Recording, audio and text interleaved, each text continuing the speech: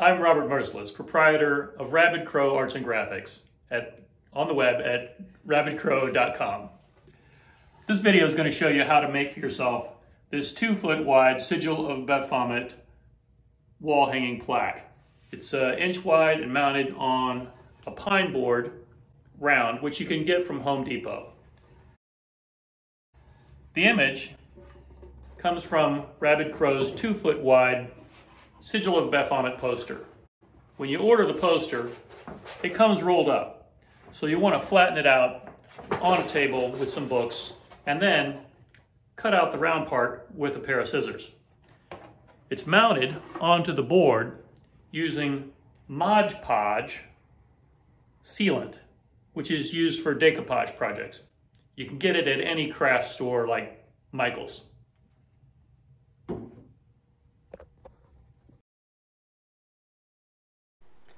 You'll want to paint your board with a couple of coats of black paint after putting on a coat of primer, of course. For the paint, I recommend a satin finish. You might want to use flat. That's up to you. But you need to have a good base black coat of paint on it. Now, the Mod Podge is a lot like the Elmer's glue that you worked with as a kid in school. It's white and about that same consistency. It goes on white, but it dries absolutely clear.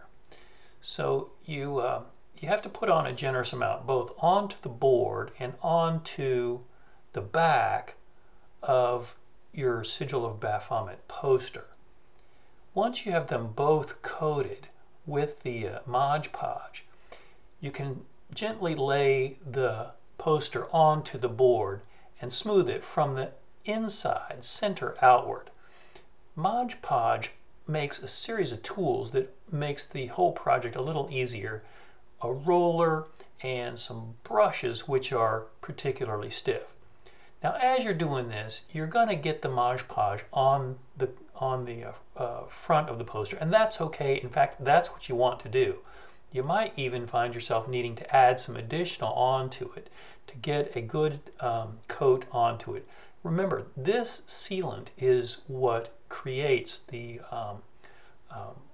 plastic. It not only glues the paper poster to the board base, but also seals the entire thing. So you get this nice, solid, singular look to it when the project is finished.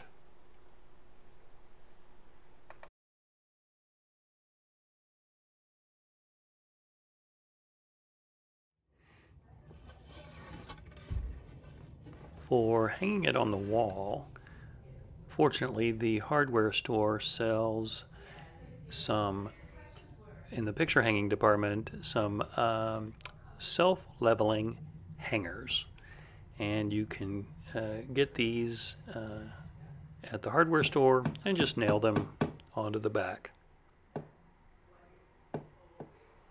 Make sure it's at the top where the plaque will be centered.